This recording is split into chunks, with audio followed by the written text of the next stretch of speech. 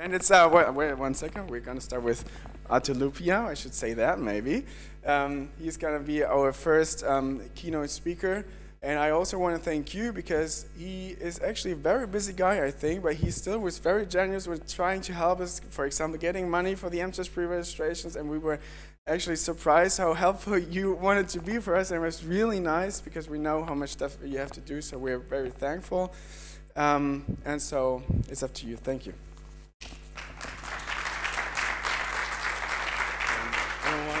If you want to do it like this or whatever.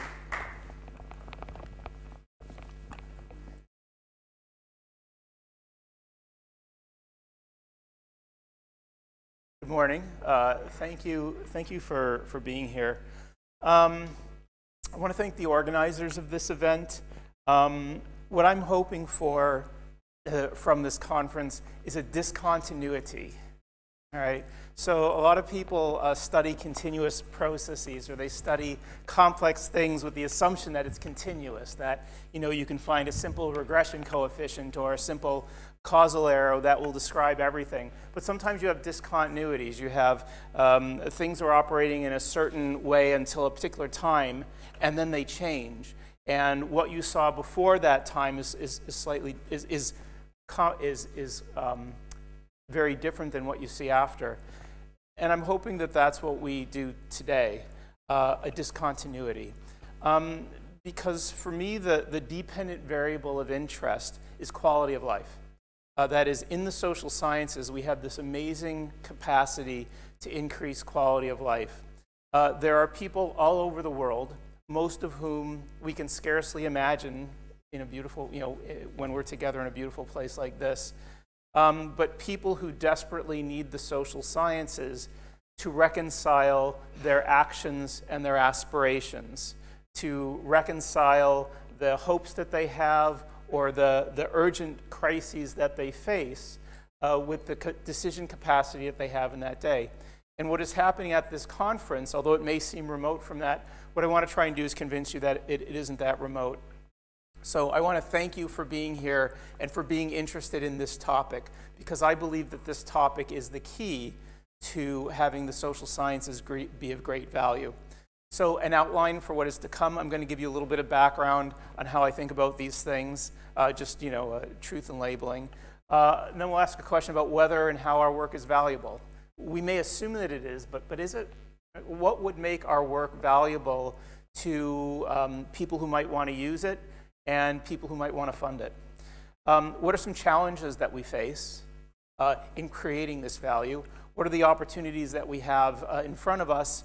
And then finally, this is the spoiler alert, that the value of social science, it really is up to us. It's not up to someone else. It's not up to a far-off building. It's not, for those of you who are younger, it's not up to people who are my age in isolation. It's up to all of us. So I'll just give you my prejudices, because we all have some. My background is actually in mathematics. So these are actual images from things that I have published. And this is one way of looking at the world. An interesting thing about this is when you are in mathematics and you want to make a claim to know. Is it okay that I'm standing here? Yeah. If you want to make a claim in mathematics that something has caused something else or something that's related to something else, you're expected to offer a proof. You don't just walk in a room and say, hey, I found that, people can vote as if they knew a lot when they don't. They thought, well, we'll prove that. Under what conditions? If you walked into a math classroom or a conference and you made a claim without coming in with a proof, people would wonder why you were there. Like, what are you doing here? Now, what's interesting about a proof is a proof isn't about the person who did it. What a proof is about, if you write it the right way, is it allows another person to see your thought process. It allows another person to start where you started, to see the steps that you took, and to get to the conclusion that you've reached. A proof is not an individual thing, it's a community thing. And if you've written it the right way, by the time the reader gets to the end of the proof, they too can produce the result. That's one of the great things about mathematics, I think. At the end of the day, what it can help us do is go beyond our understanding And if we write it the right way, we can take other people with us. So at the end, the proof isn't about who wrote it. The proof is for the community. It's about the community. The logic is available to anyone. So that's my prejudice going in. The things that I work on have influenced how I think about open science. I study how people make decisions when they don't know very much, which conveniently is always. I also study how to build coalitions around very complicated ideas, how you communicate things. And over the last 10 or 15 years, I've done a lot of work with science organizations on how to communicate what we know in ways that people can use it while trying to retain its truth value. Right? So that was a rewarding experience, but along the way, you're forced to grapple with, well, what do we actually know? What is it that we actually know? I know what we publish. I know the types of things that can get published. But what is it that we actually know? And the reason that this matters is because when you start thinking about communication, there's this question of the person who hears you, and there's the question of what do they do with the information that you're giving them. And we are in two states of the world. One state of the world is no one cares about what we do. We just write things in journals and we make each other happy and we tell each other stories. But outside of the small groups that read our journals, it actually is inconsequential. So that's one state of the world. The other state of the world is actually the work that we do somehow reaches the people we are writing about. Somehow, yeah, I got to go back here. Okay. Somehow, is there a place where I can be or not be? That's a good place. Okay. All right. It's the people who ostensibly are helped by science.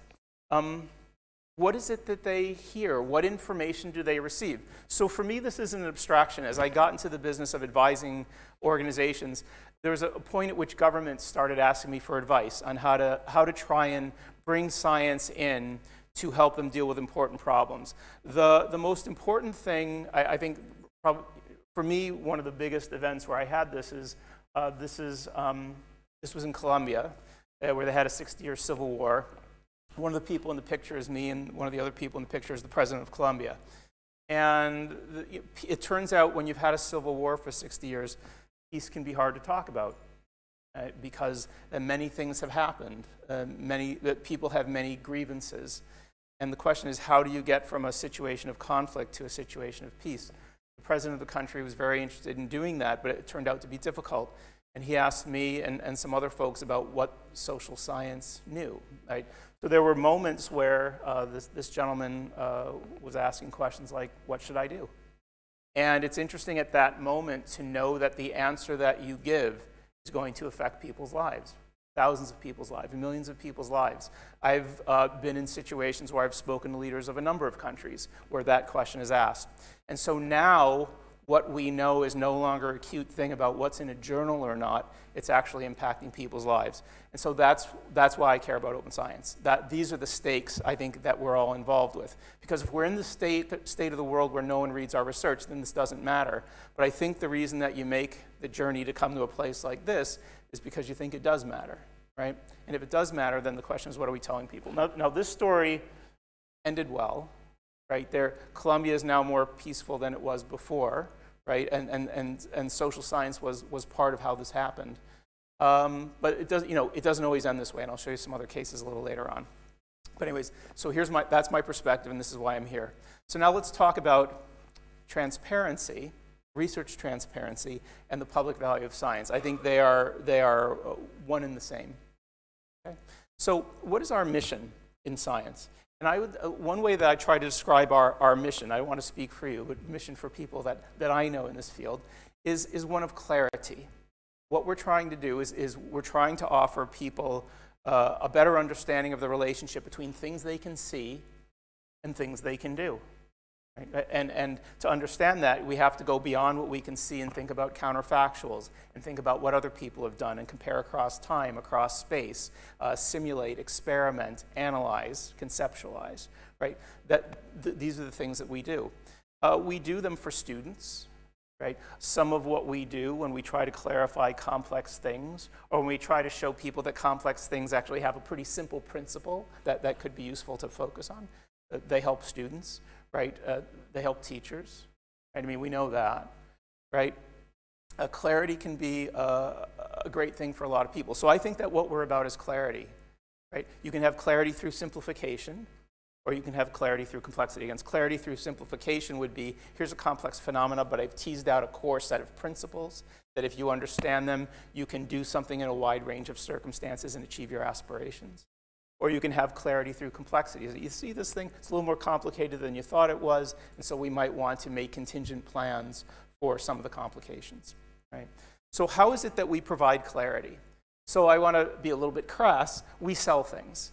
We, scientists, sell things. And by sell things, I mean we expect somebody to pay somebody for this. We might get a salary, somebody else might get paid, but we expect. So what are the things that we sell? We sell two main things. One is we sell information. That can be through the things that we observe, through the categories that we create, through the analyses we do on the categories, or through the interpretations of the analysis. Right? We create information, and we create through the data, and meaning through the analyses. These are the two things that we sell. I mean, we can sell them in classrooms, we can sell them in books, we can sell them in videos, but this is ultimately what we sell.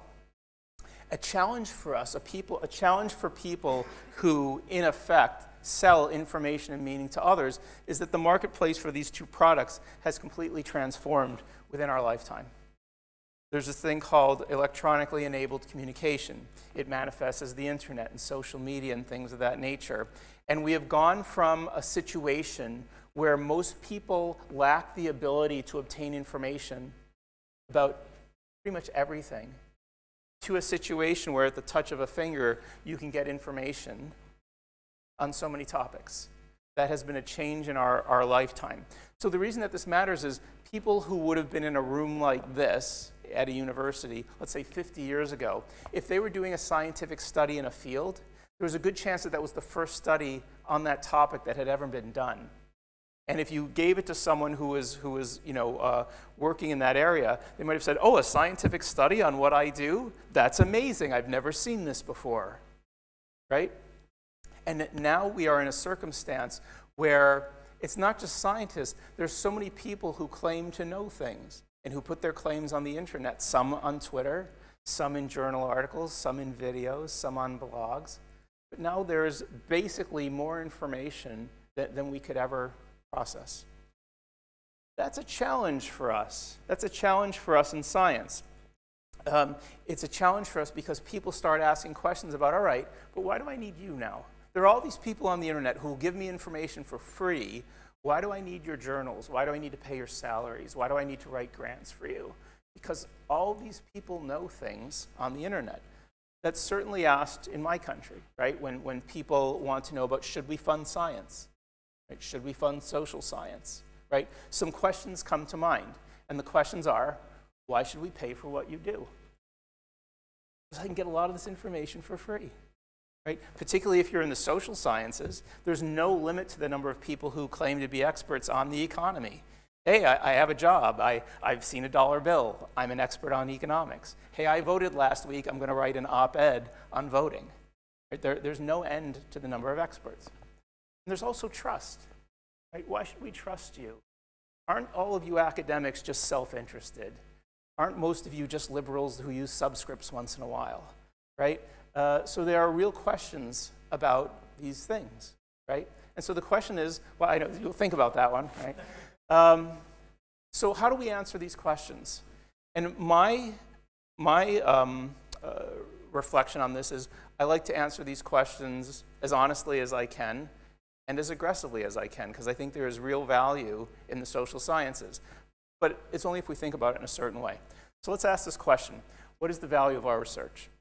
Where does the value to others come from? I'm not talking about the value to us right now, getting publications, getting jobs, and so forth. We'll talk about that. Right? But right now I'm talking about the value of our research to people who aren't at universities. Okay? So here's a way to think about it. People make decisions. And when you make a decision, what's the basis of it? The basis is usually an evaluation. I evaluate something. What do I evaluate to make a decision? I evaluate past actions.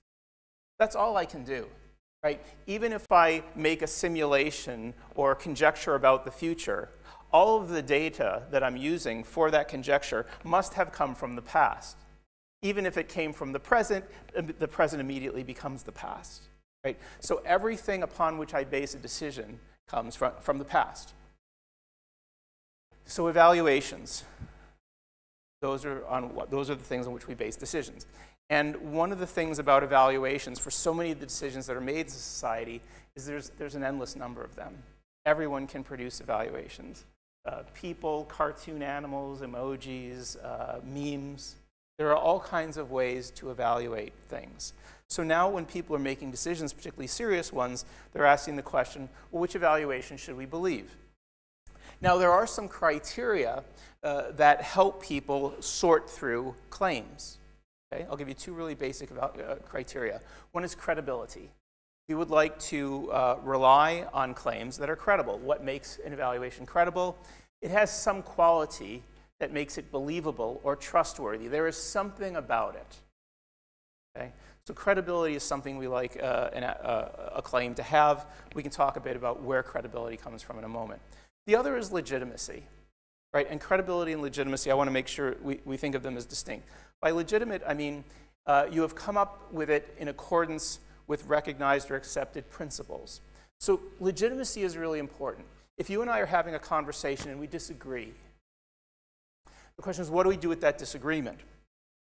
If I understand how it is you have come to your conclusion, and I can see how you've done it. I'd say, well, given your assumptions, or given where you've come from, or given a life experience you have, I can see how someone would come to that conclusion. That can be really helpful for me. If we're ever going to try and reconcile and come to an understanding, being able to see someone else's point of view and understand that path, legitimize it, validate it, right? That's a really important way to build coalitions, to build understanding, right? So legitimacy can matter as well. So I want to put forward the proposition that credibility and legitimacy are two things that are valuable to have in evaluations. If we are trying to make claims about how things work or what they are, it's good to have credibility and legitimacy. And so one answer to the question, what is the value of our research, is that it is a potential source for credible and legitimate evaluations. But what we have in science is the potential for that. The actuality is something different. So Richard Feynman, Nobel Prize winner, I am old enough to have actually met Feynman when I was very young, because I was at Caltech. I met him at a party. He wouldn't have remembered. But he gave a commencement address that I did not attend, because at this age I was not reading academic journals. I was reading Spider-Man. But at this address, which you can still read about, he talked about science and what gives science its integrity. We talked about scientific integrity corresponding to a type of utter honesty. Okay? Leaning over backwards. And what he says next is really critical. So what science is about is giving all of the information to help others judge the value of your contribution, not just the information that leads to a judgment in a particular direction. Right? That was the key to science for Feynman. Right? You put it all out there, you draw a conclusion, but if you put it all out there, other people can see, do they agree with it, or do they have some legitimate reason for drawing another conclusion? Right? So another way to think about the value of our research, right, another way to think about that, people have cameras up, so I'm just going to pause for a sec to make sure you can get a snapshot of it good, is that it's a source for credible and legitimate evaluations. And the way that it does that is it allows us to have a greater degree of honesty in evaluation. That is the permission that we have in science. But cue up the dark cloud. There can be a difference between the potential and the actuality. And that's where all of us come in today. That's where the discontinuity is possible. What is the dark cloud? The dark cloud is today, many researchers have strong incentives to discover and publish. And that's really important. Discovery is important. Publications are important. We have weak incentives to explain how the discoveries emerged. Right? What we get credit for are the claims that go viral. What we get credit for are the claims that we can publish in journals, many of which care about impact factors, right? Or many of which care about validating a particular methodological perspective in which they already have a stake. I'm not saying these are bad things. I'm just saying this is the incentive system, okay? We are all part of an academic advancement ecosystem, and it's important to be honest about what this is. So, what are the properties of the academic advancement ecosystem? Okay? So there are things that are part of this ecosystem that we like salaries. I don't know how many of you would turn down a salary, right? But salaries are something that people like. People like health insurance. Sorry? They need it. They need health insurance, right? And in some countries, health insurance is not easily available. People also like grants, right? In fact, there are lots of things that people like in academics. And so if you play the game the right way, there are all kinds of things they can have. And all this and more can be yours, right, if you play the game a certain way, right? Publishing and making claims that people repeat.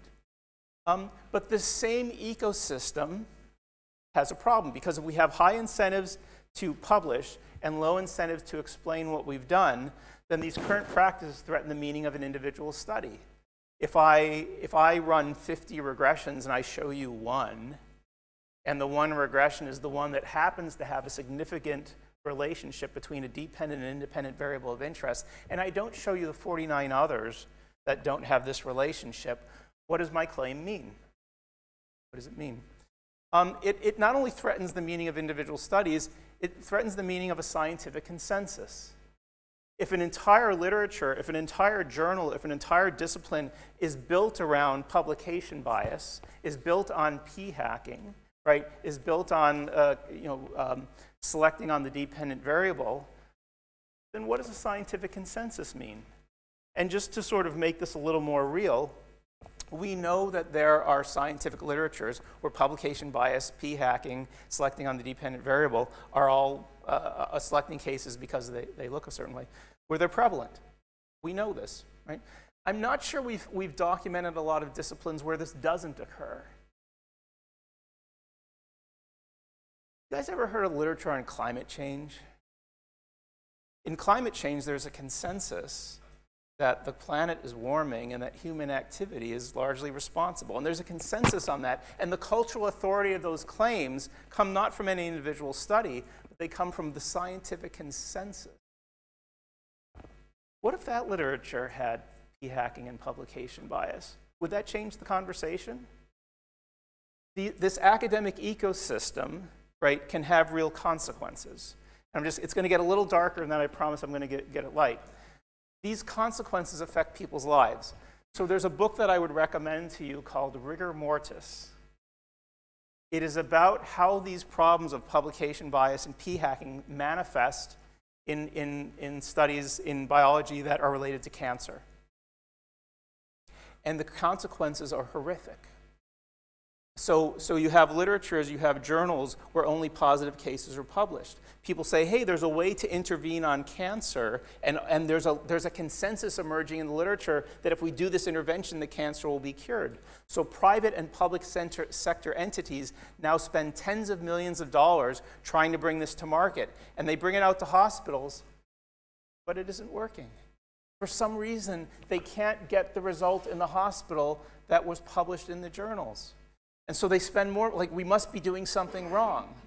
And then there are cases, well, wait a minute, let's go back and look at the literature. Oh, as it happens, so the null results were never published. And in fact, the failure was knowable. But now this isn't a clinical problem. Now tens of thousands of people, have died or suffer because of this aspect of the academic ecosystem. So this is real. Right? If we live in the state of the world where no one pays attention to our research, then none of this matters. But if we live in the state of the world where people's quality of life depends on our research, this does matter. And you might say, well, that's biology and this is social science. Sometimes social science, sometimes the answer to a question can have the same effects. Right? So to me, the stakes are real and they're worth fighting for. The great thing is rooms like this. Right? The great thing is what we are talking about and doing right now. So we have an opportunity, right? And the opportunity is to integrate transparency incentives into the academic advancement ecosystem. For those of you who believe that we can just wipe away the academic advancement ecosystem, no. All right, we can talk about why that is, but that's not a short or medium-term option, right? But what we can do is understand enough about the ecosystem to try and integrate incentives for greater transparency, for greater integrity into what we're already doing, okay? So let me talk to you about how you do this, right?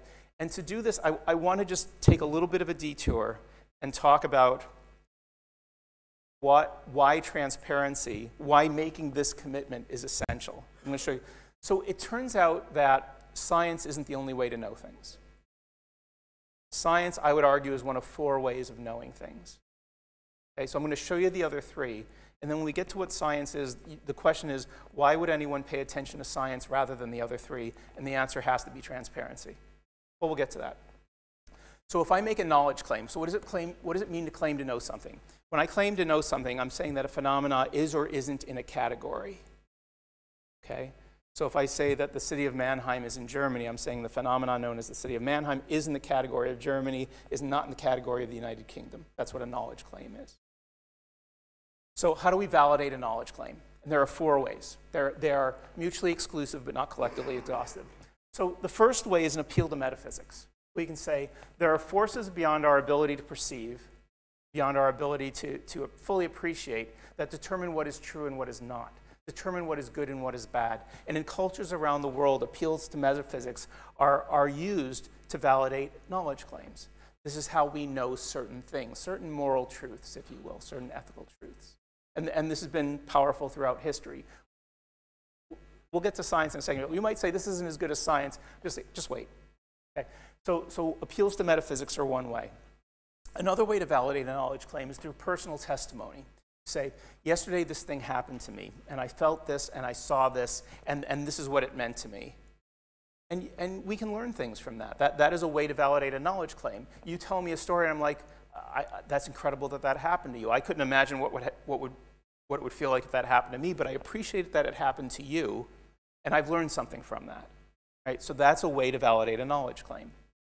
We have appeals to metaphysics, appeals to personal testimony, and then we have everything in between.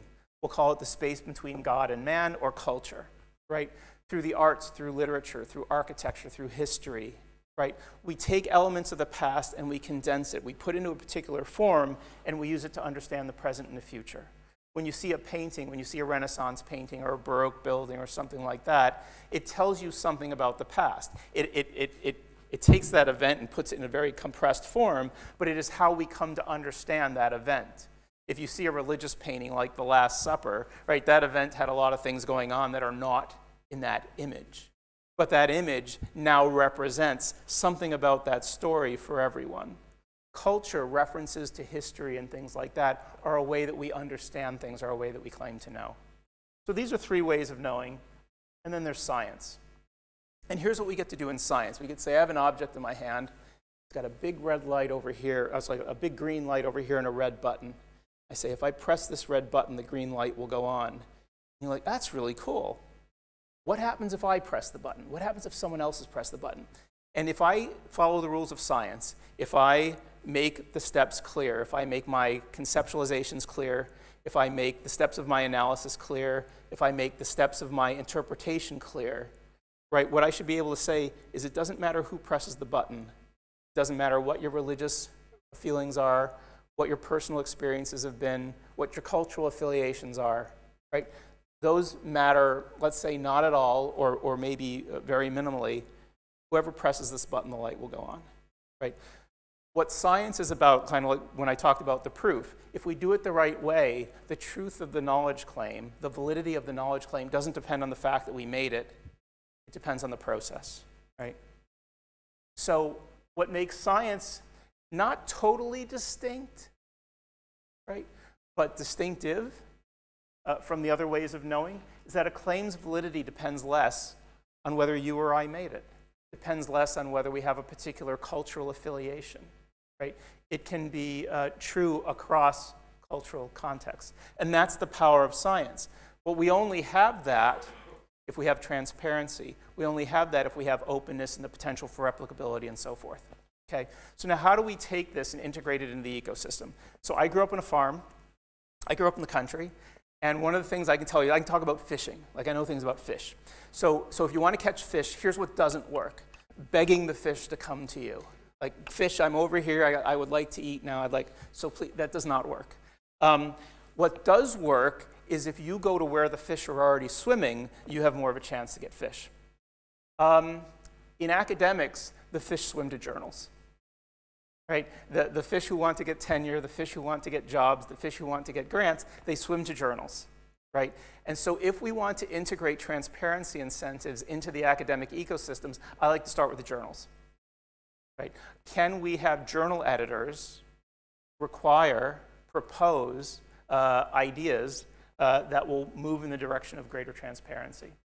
So I don't know how many of you have been an editor, but the one thing I know about most journal editors is they feel that their job takes 25 hours a day and 8 days a week. And so when you approach them with a new thing that will take up their time, they want nothing to do with it, even if it sounds good. So part of the strategy that I and others have tried to put forward in changing the ecosystem is providing, in effect, plug-and-play infrastructure. That is, things that journal editors or other people in the academic ecosystem can use to encourage or require, as they choose for their community, transparency promoting standards. Okay? So this has happened in a few ways. One of my first attempts at this with Colin Ellman from Syracuse University was DART. This was in political science. We went on a 5-year listening tour. We listened to lots of journal editors and stakeholders. We talked about kind of, the importance of science for quality of life. Colin is a qualitative person. I'm primarily quantitative. So we tried to sort of listen to it from a lot of different perspectives. And at the end of the listening tour, we asked, is there a non-empty intersection between what everybody wants in terms of what they want for their own science that lends itself? So this led to a joint statement of 28 editors in the discipline, 28 journals to increase transparency requirements. This is a side note. I'll ask no questions about it. There was subsequently a petition asking for this not to happen, for it to be delayed. Just one summary statistic. The net effect of this petition was to increase by about 30% the number of journals that signed on to this. That is, people would call us and say, can we sign too? Anyways, so this was a template for something else, though. We were thinking about trying to get journal editors. Brian Nosek came to that meeting. Brian Nosek ran the Center for Open Science. I subsequently became the chairman of the board for Center for Open Science, and they put forward the top guidelines. Does anybody know about the top guidelines? Okay. The top guidelines are a set of principles that you can put forward about that help to increase transparency, data sharing, replicability, and so forth. There are 8 categories of standards. They include citation, make sure you cite data, right? Make sure you cite things that other people create. Pre-registration, if that's appropriate for your academic community. Replications and so forth. So there are 8 dimensions. You can choose 3 tiers. You can just ask people to disclose. You can ask people to require it. The transparency and openness promotion guidelines are a way to send a signal minimally or to actually change the culture of your journal. So it's coordinated by the Center for Open Science. Journals select their own level of implementation. Some can just say, we support this, do whatever you're going to do. Others do a little bit more. What I can tell you is, as of now, over 8,000 journals and organizations from across the disciplines have made this commitment. The first 2 were science and nature, arguably by some measures at the top of the academic ecosystem in terms of journals, and many other are part of this now. So many people are talking about openness and transparency and replication and so forth. Another thing, so this took a lot of work. There are other things you can do to change the ecosystem that are, in retrospect, criminally easy. So the next idea I'm going to show you, I can't take any credit for, but again, I think it's brilliant. Before I show it to you, I don't know how people are here from a lot of different countries. I can tell you in the United States, when you're in the 1st or 2nd grade and you make a drawing that's pretty good or you do good on a math test, one of the things the teacher will do is they'll pull out this strip of gold stars. You can get like 100 of them for 50 cents, and you put the gold star on your paper. It's just a little plastic gold star. And when you're 6 or 7 years old, you run home and you show your parents, and then it's on the refrigerator, right? The gold star is like this amazing thing, and it costs nothing, but you've created this currency that drives 7- and 8-year-old children wild. Well, it happens that the Center for Open Science created its own version. These are the badges, Center for Open Science badges. And what journals do now is they agree to use these. So if you and I publish in Journal X, and Journal X is part of the Open Badges program, if we had available data, if we had research materials that are available, maybe the code, things like that, if we had a pre-registered study, when people look at the table of contents in the journal or look at the title page, the gold stars are there. There are gold stars. And so as it happens now, more journals are accepting these, and there's some data available. And even, now you have to remember, journals self-select into using the gold stars, so it's not random assignment. Even journals that self-select into this, you've seen a very significant increase, right, in these practices in those journals. This costs nothing to implement. I don't know how much it cost to pay the graphic artist. That was basically how much this cost. So there are all kinds of ways to do this. There are others that are going to be talked about in the next 2 days. The point is, these are things that we can do right now. Okay? There are some challenges, though, and I want to be honest about it in terms of open science. Right, so the challenges. First, empirical evidence and experimentation. So everything I've told you so far is true. I'm going to tell you something that sounds like it isn't true, but I promise you this happened. I was in Brooklyn at an American kind of social science program. And there was a conversation about, should we do this transparency and replication, and isn't this just the quantitative people trying to take everything over, and this is really bad.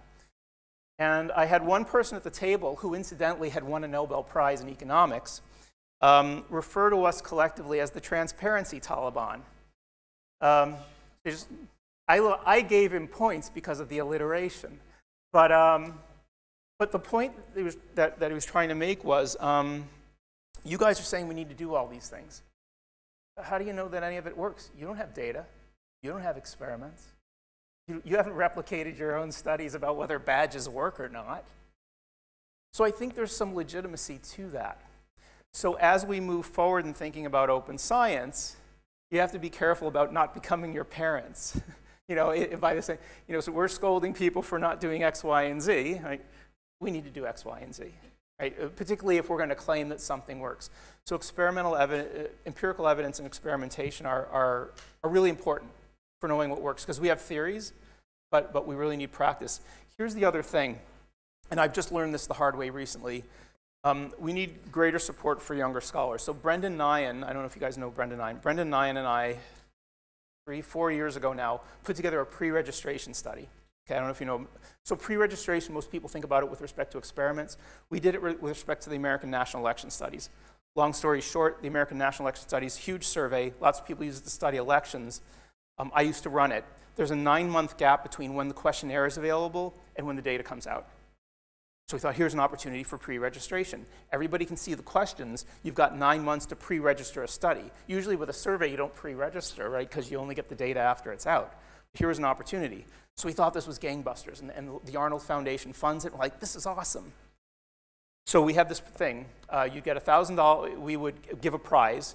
You send in an idea. If you send in the idea, and then we had 11 top journals in political science. You send in the idea. If one of those journals accepts your paper, we'll give you $1,000 initially, and then $1,000 to give it at a conference. And we'll give the journal $2,000 or $3,000 for all the trouble that it takes to review a paper. So we wanted pre-registration and pre-analysis. We wanted people to send in papers to journals without the data, because you could do that in this 9-month interval.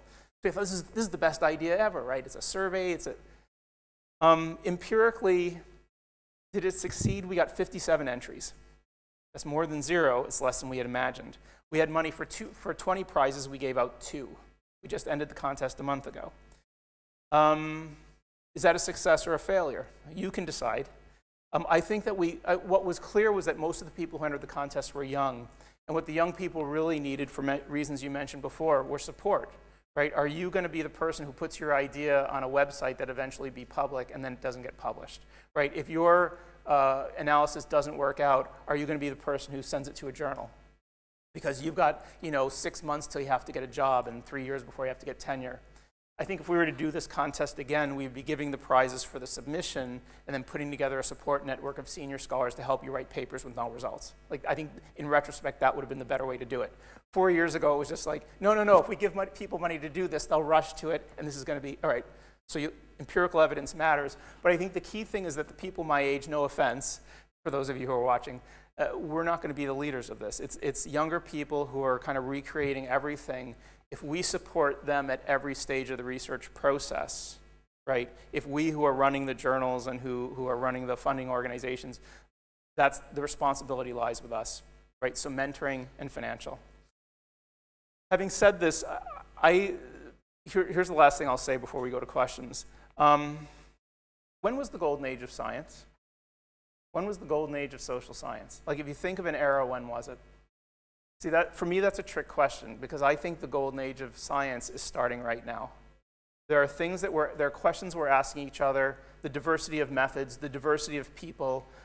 In the US, the National Science Foundation, with which I'm affiliated, we have this policy about sexual harassment to try and make sure that people are safe and validated at all parts of the scientific process. If you think of all the people we have in science, of all the methods we have, and of the conversations like this that we're having, why wouldn't the golden age of science be right now?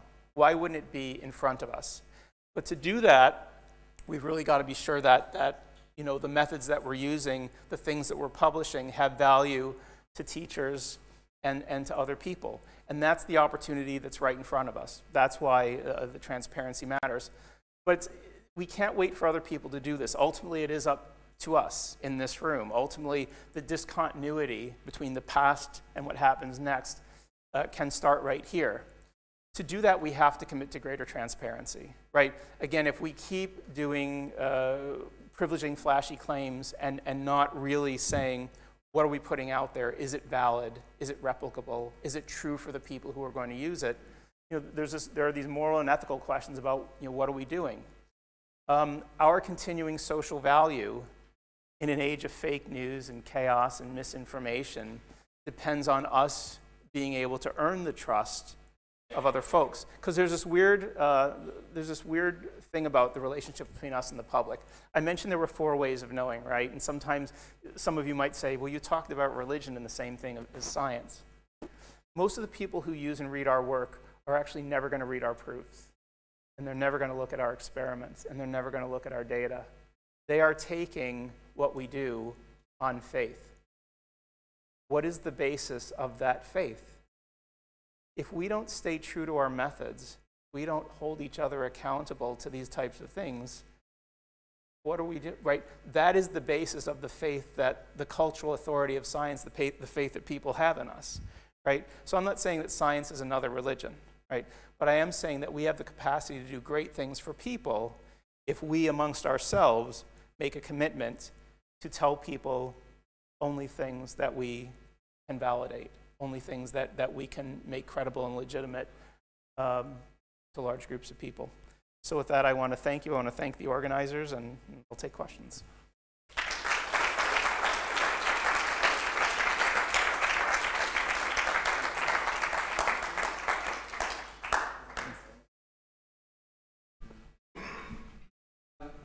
Could not have had a better keynote to start, and questions, comments? Arthur, thanks so much. I'm Vernon Gale from Edinburgh University. I'm not a churchgoer, but I feel like I'm in church because you're preaching and I'm a believer already. But in very much the same way as I love the analogy, fish don't jump onto hooks, and it'd be foolish to think so. But the thing that was going through my mind at the time is donkeys run away from sticks slightly faster than they run towards carrots. So maybe you could kind of talk a little bit more on that theme about what we could do going forward. But thank you very much for what is a great start to what I hope is a fantastic couple of days. Thank you. Thank you. That's very nice. As you wish. Sure.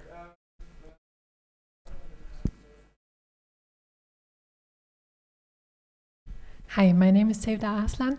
Thanks for your talk. It was very inspiring. I'm just wondering if transparency is enough if you want to talk about the value of science for society. Just making our questions and methods transparent doesn't help us finding the right questions and the right answers for the society. So, yeah, my question is it enough? Is it where we stop, or is it where we begin? Okay.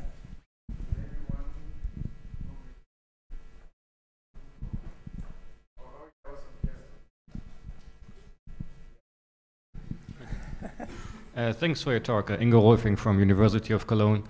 I mean, we are both from political science, so you know that open science tends to create conflicts or cleavage within the discipline. You briefly mentioned this with the Brooklyn episode, but you spoke about the incentives and badges, and I mean, I like this a lot, but you know there are communities within political science, so interpretivist research, who say we can't do this for philosophical or deep fundamental reasons, and it's also seen as you briefly mentioned, the power play maybe by quantitative people who want to dominate the discipline, maybe even more in their perception.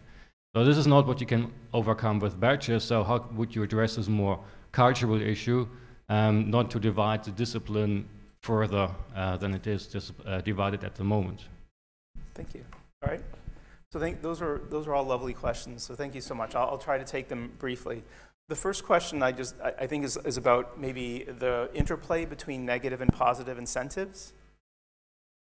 So I have a bias. My bias is I'm trying to create positive incentives, and the reason I have that bias, it might be personality, but there's also there's already negative incentives out there, right? So one of the things that people worry about when we get into the replication is this idea of gotcha.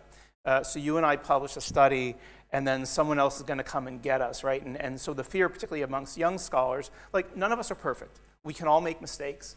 We can all make assumptions, or we can all, you know, sort of forget to do something in our code or our design or whatever.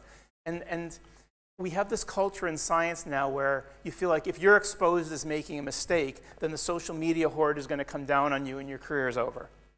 So that is already, that's already in the culture.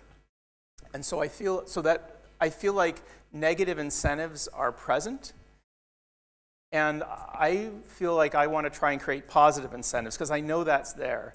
Like one of the things that I and many other people are trying to do is make to try and make things more collaborative. When the Center for Open Science have done these big replication studies, a lot of what they've tried to do is like they'll go into a field and they'll try and replicate 100 studies. And the first thing they try and do now is contact the authors of those studies and say, do you want to do this with us? Right? We're going to go through it the whole way. We're going to be but we want to make it collaborative. And there have been some cases, these are the great cases, where you have these scholars who they go through something like this and they realize they made a mistake. And they come out and they say it. Now, it's more senior scholars so far, right? Maybe that's because they're the only ones that I get to see, like they publish. But it's really amazing when a senior scholar comes out and says, these people did this replication and they found it, and I was wrong about this, right? That's amazing when it's collaborative.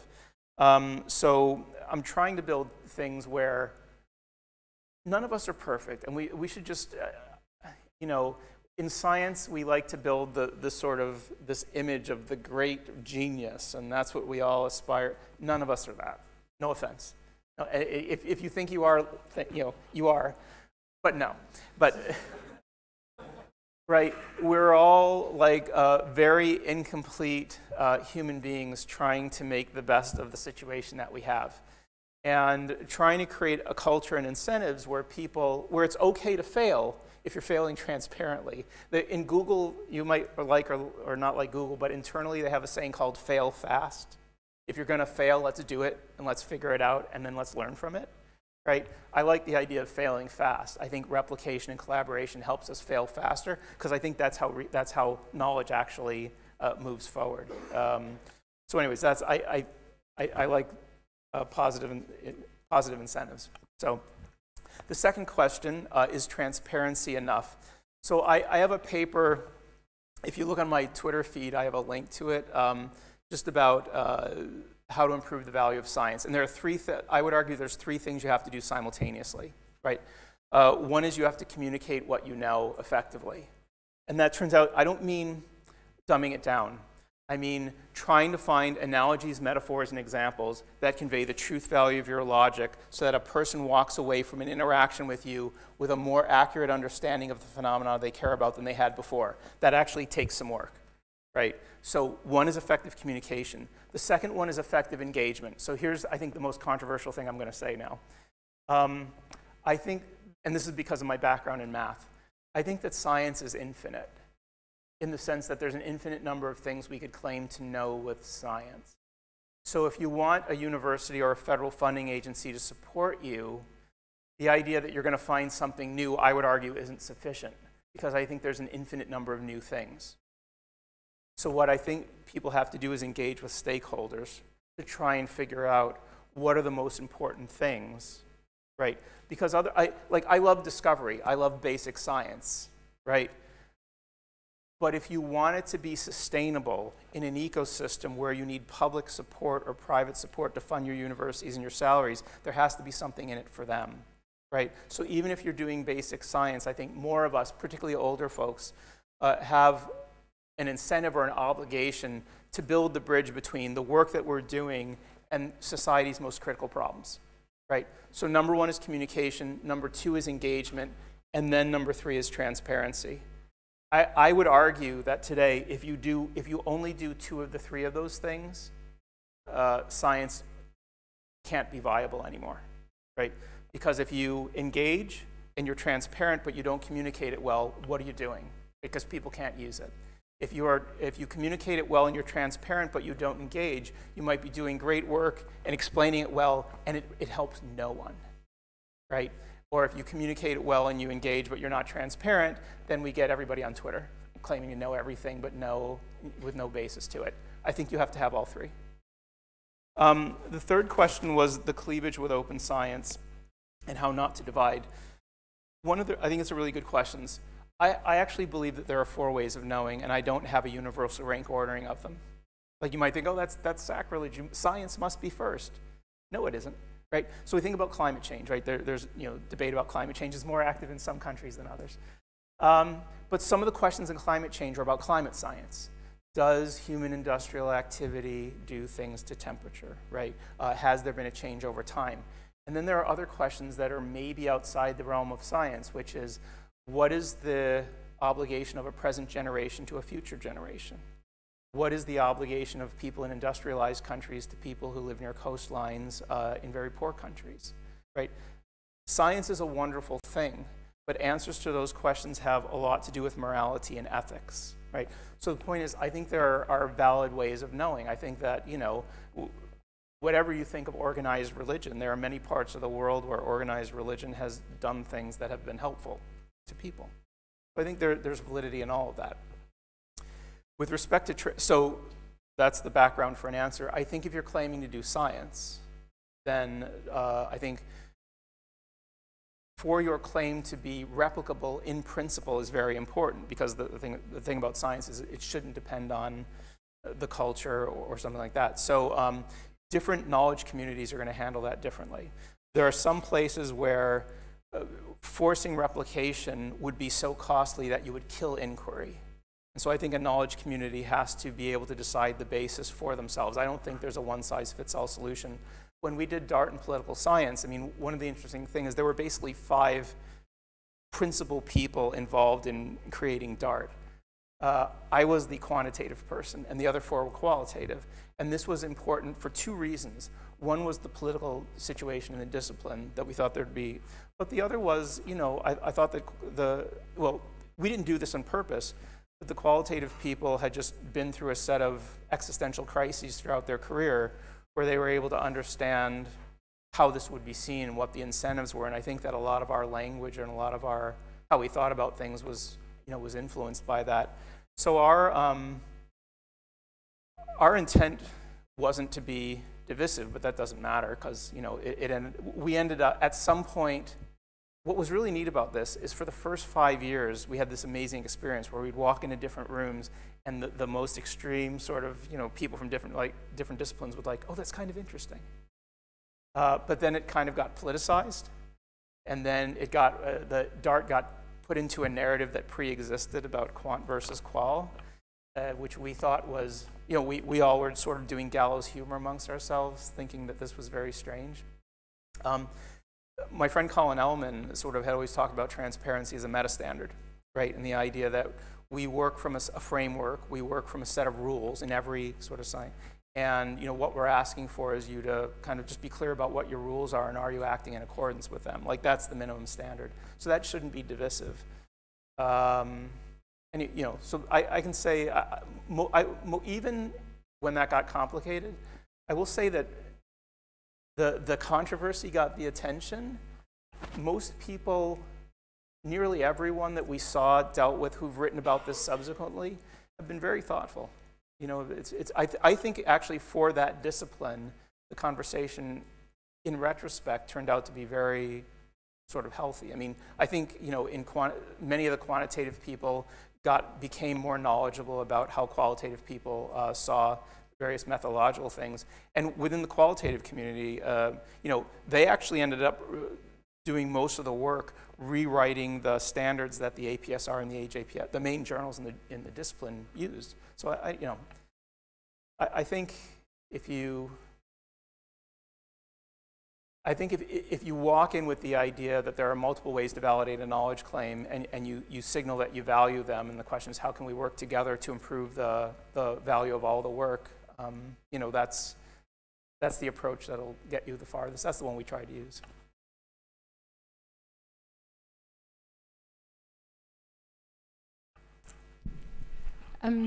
Yeah, so thank you for the talk. So you sort of argue that transparency will help us achieve credibility and legitimacy, right? Which is nice because that way it's you sort of forego that thing where transparency is a value in itself, though I also think it should be a value in itself in a way.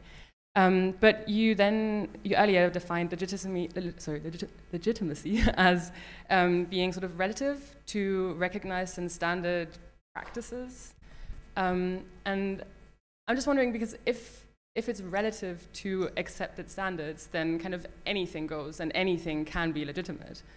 So a field where p-hacking is the way to go, p-hacking would be legitimate, right? But in that field, being transparent about p-hacking would maybe not help your legitimacy, because maybe the way to do it is to be non-transparent about it, right? Yeah.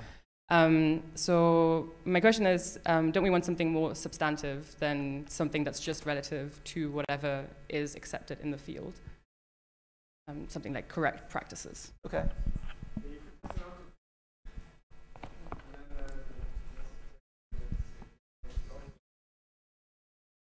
Okay, so my name is Felix Schimbrot, so it's more a comment than a question. So you talked about positive incentives. And in Germany, at least 7 to 8 psychology departments added a statement to professor job descriptions, stating that the department values transparent and credible research, and that candidates are, they should write a short statement about how they pursued these goals in the past and plan to do it in the future.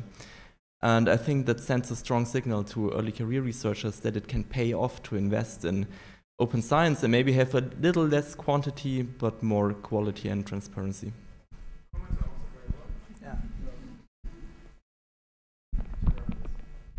Thank you, Professor. Wonderful lecture. My name is Svetluša Surova. I was just wondering if we should also extend this quest for transparency and openness, not only on the process, how we end up with the claims that we made, but also how we get the grants that actually end up with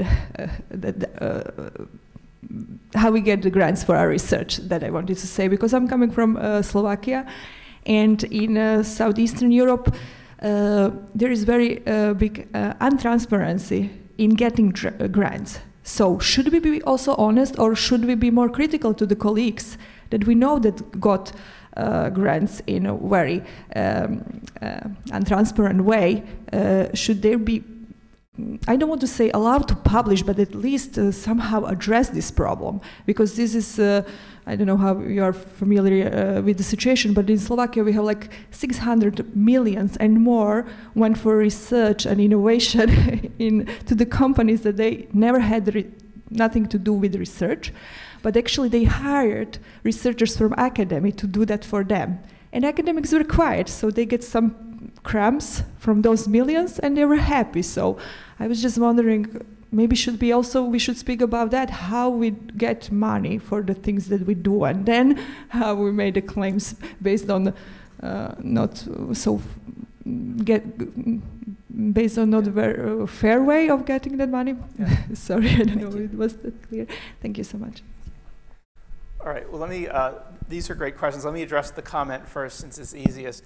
I did not know about this statement. I think that's great. So I completely endorse that. I think that's a really great thing. So you asked, could we have something more substantive as the basis of legitimacy?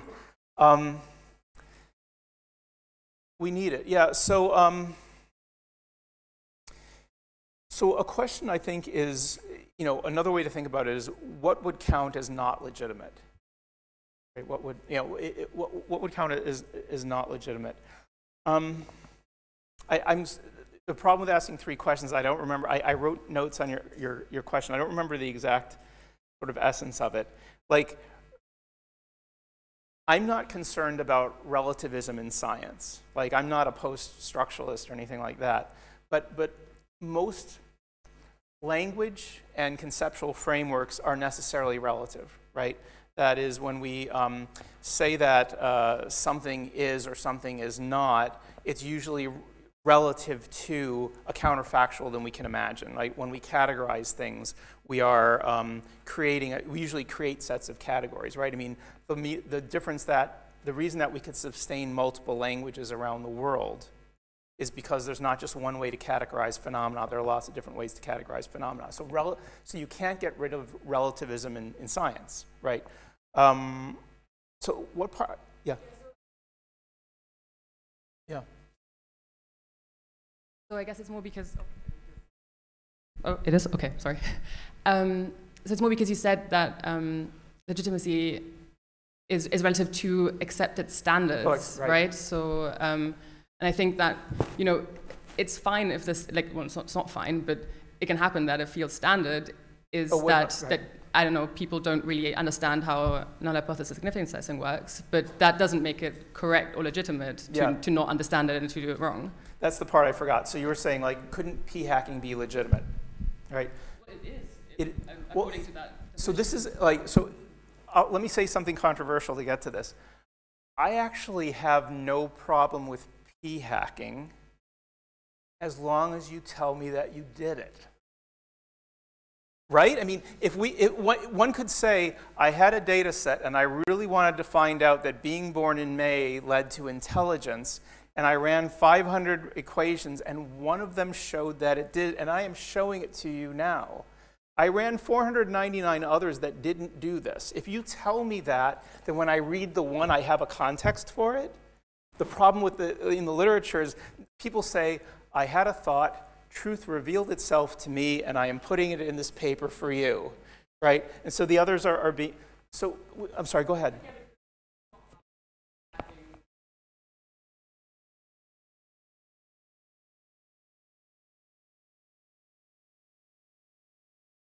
Yeah.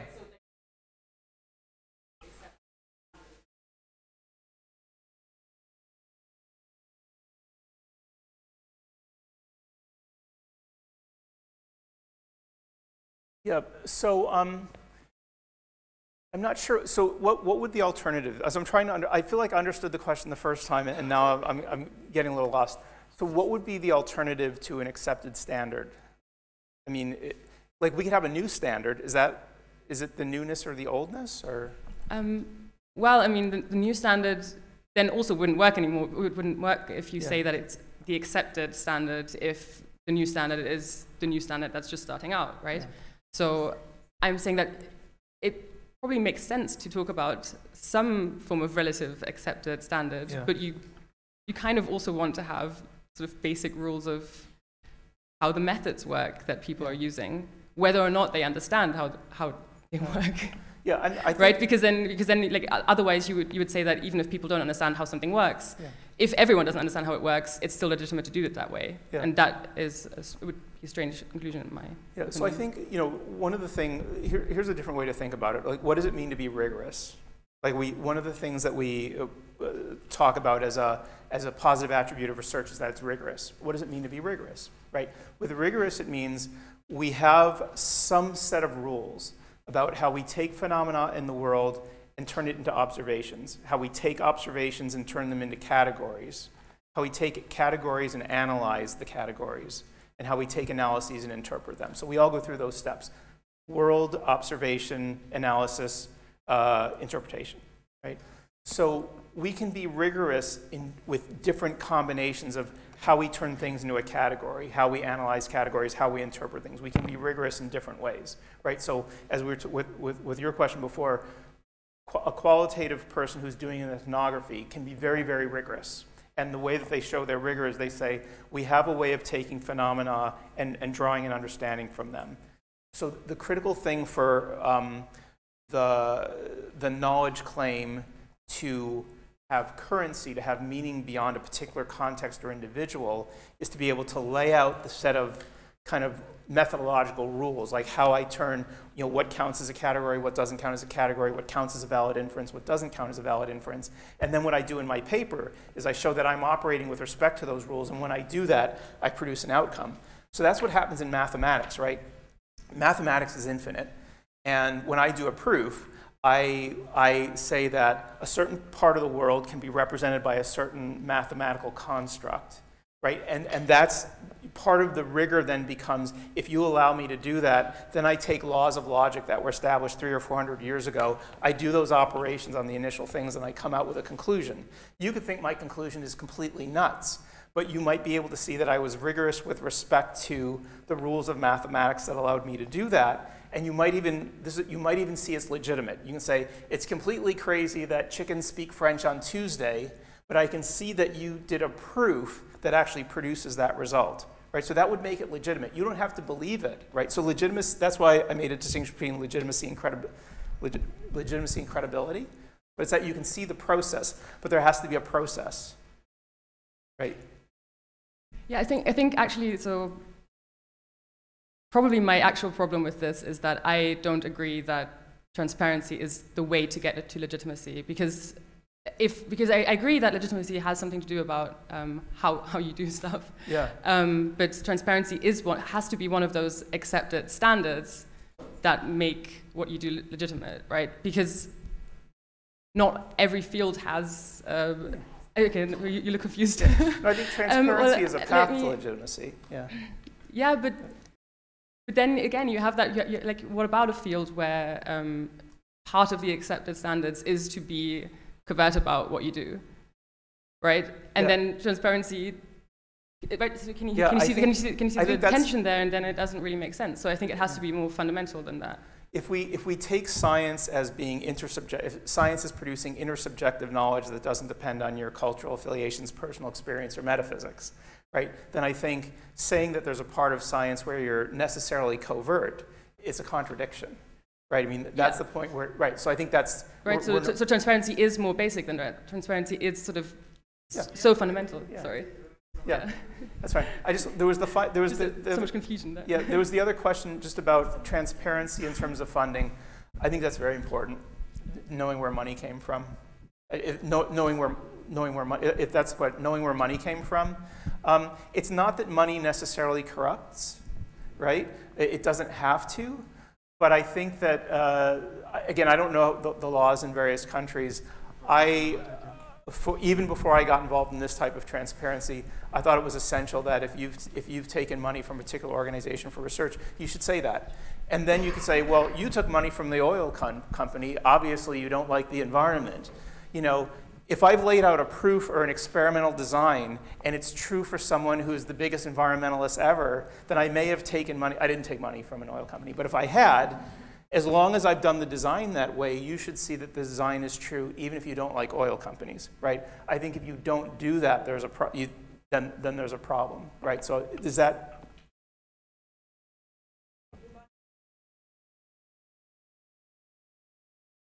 Yeah.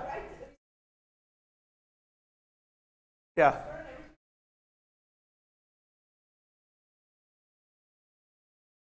Yeah.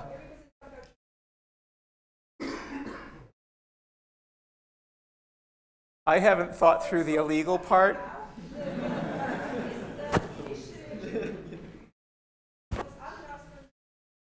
Yeah.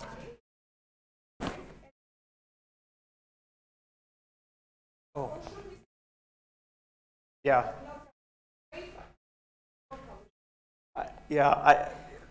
I'm not, there's a lot in there. I think you should cite the source of your money, even if it's illegal. But I don't know. But you know, so the question is, would we want to publish something if the money came from an illegal source? You know, I'll give you an extreme case. If what you published was the key to saving somebody's life, I would want to publish it. Right? I mean, that maybe there's a. I'm not. I haven't thought through all the counterfactuals. But when I think about rigor mortis or the experiences I've had in countries where, you know, someone has asked me a question and the lives of tens of thousands or millions of people would depend on it, if I could validate the method, if I knew that the data wasn't manufactured, right? If like all the kind of normal things, if I validated it as science and like, yes, it came from the devil, but you know, the angel replicated it. Then I'd say, right, I think I would put it that way, but I haven't thought through all of the, it's probably more complicated than that. Hey, my name is Jürgen Schneider. I'm from the University of Tübingen, and I do research in teacher education, and we observed that the student teachers perceive researchers as high in expertise but low in integrity, even if they make the same claim as somebody from practice, like a teacher. So just imagine if all researchers would engage in open science practices. My hypothesis would be that the integrity perception would go way up. But then again, I thought, how will the student teachers know? Probably within 10 or 15 years, like the word will spread, but is it also up to us to spread the word that we're all engaging in open science practices? Or whose responsibility is it, and how might we do it like in less than 10 or 15 years? So I'm going to say something that you might not want to hear, but it's my most honest assessment. I think that the public consequences of a move to open science for our collective reputation is likely to be U-shaped. So right now, part of the problem is we tell the world that we're magical wizards, right? That we have magical powers and we discover things and we never make mistakes, right? We always know. Like that's part of this ethos, right? That's part of what feeds. So that's how we present ourselves. Or even if we don't present ourselves that way, the news only runs with our flashy results, and when we get null results, nobody publishes it. So the world knows us through our flashy results. If we start having greater commitments to transparency, and what that shows is that we're imperfect, because we are, there are going to be some people who are like, they're not wizards, right? Why should I believe them? But I think that if the narrative that comes out is, we're not wizards, but we are working very hard and collectively and aggressively to make the best possible inferences from the data that is available. And that is our commitment, right? That is fundamentally what we are, right? Then, right, what happens is people will know that we don't always get it right, but that we're trying to. That we are not trying to go on Twitter every 5 seconds and draw attention to ourselves with a flashier claim than we had yesterday, which is what most of pop culture is trying to do, right? So I think that if we get this right, within some period of time, people can see us as legitimate, right? Because they're like, you guys are trying to get it right? That is what you're paid to do. That is what your reward system is that you are trying to get it right. You don't always get it right, but you're trying to. You're not social climbing. You're not trying to draw attention to yourselves. I mean, we have some people in my discipline who have made a big presence for themselves on social media. Some of them do it through talking about rigorous science, some of it doing by making flashy claims about politics that don't necessarily follow from the science, right? That's part of the problem, right?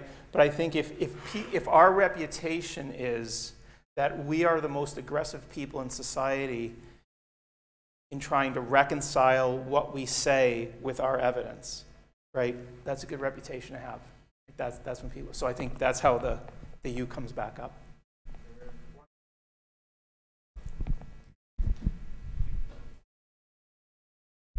Thank you. So if I'm not wrong, or you might correct me then, I think it all started, at least DART, with US Congress cutting down on funding for the social sciences by the NSF. At least there's a coincidence in terms of time. And there were once attempts, or actually it was done, that public funding by the NSF for political science was suspended for a short period of time. So I think this is one response to this, to be more transparent, because to be more legitimate.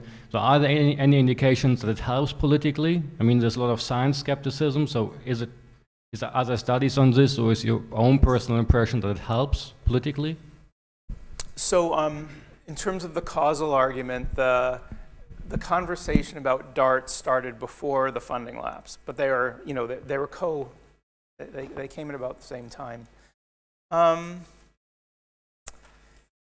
You know, just part of the reason that political science gets in trouble politically is that sometimes it is seen as partisan, right? And in the United States, sometimes it's not just seen as partisan, it's seen as always supporting one party in particular, right? And so that's where a lot of the animus comes from. Political science doesn't have to be that. It's not inherently made for that, but that's where the political problem comes from. I think where the reputation changes for political science is when in other disciplines, is when it leads to actionable outcomes, when people see that research in political science has been critical for things like security and safety and the more effective and efficient provision of critical public services. And people can see, oh, you guys help do that, right? You guys help hospitals run better.